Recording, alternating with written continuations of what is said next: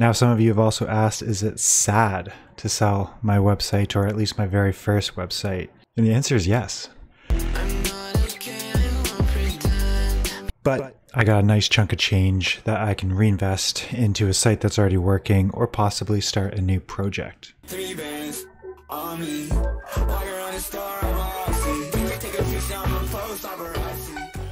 In this video, I want to give a quick breakdown of my experience selling my website with Motion Invest. Now, some people have asked, why did I go with Motion Invest? Well, I think it's because I was a fan of Spencer Hawes's podcast when I got into blogging, and I love their emphasis on making it as easy and seamless for the buyer and seller. Now, the website I sold was my very first website, cyberathletics.com. It was the website that got me into blogging.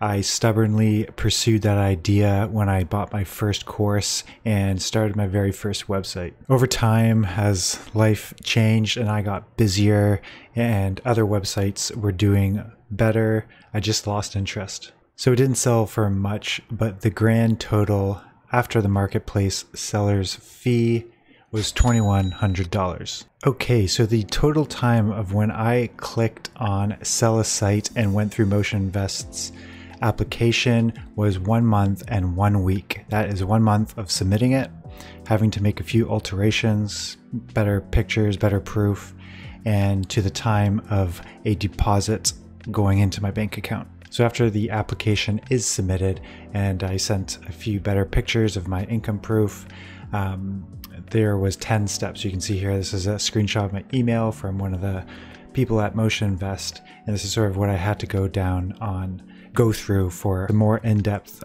income verification process, and it only took about a week. So once the income is verified and an offer is proposed, a legal document with the ability to electronically sign is sent with the offer and what the marketplace seller's fee is going to be. For me, the seller's fee was 20%. Once that's signed, it will be put up on the next listing that they're going to do, which is sometimes a few in a week. So I think it was under a week before it was listed. Now I have to assume it's because of the niche, and it's kind of one of those niches of, it was really targeted, not just gaming, but like esports specifically. So once that document is signed, it is ready to get listed on the next listing, and Motion Invest has very frequent listing, so I think it was under a week it was listed. So I had forgotten the exact date of when it was going to be listed, and somebody had messaged me because they were on the email list for Motion Invest that they didn't know I was selling, and before I even had a chance to see that email, I already had an email that it had been sold. So it sold in less than an hour, I think almost immediately when that email first went out.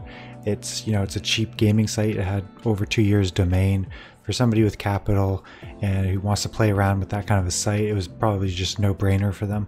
So once another document is signed between the buyer and the seller and Motion Invest, the transfer process gets started. Now this was the longest part of the process. So I would imagine, you know, if you're selling a big site or it's doing a lot better than that, you're probably higher up on their priority list. But I am not complaining. A little over a month, money in my bank account, easy peasy. And the transfer process just requires these steps here: providing WordPress logins, doing backups, and if anything comes up, you can message over Skype with the technical support. For me, who's a little bit tech savvy, this process wasn't difficult at all. Once everything was done, things were quiet for about 2 weeks, and then a few emails came in about setting up for receiving the wire transfer of the money. So all in all, the process was extremely smooth.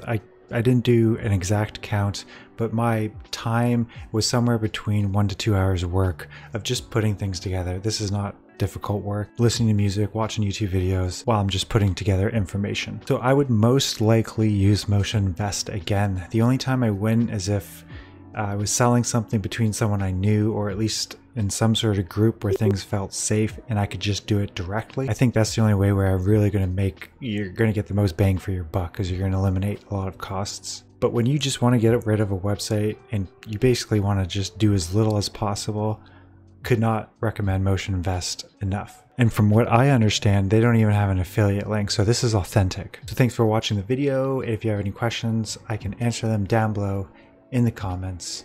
I'll see you in the next one.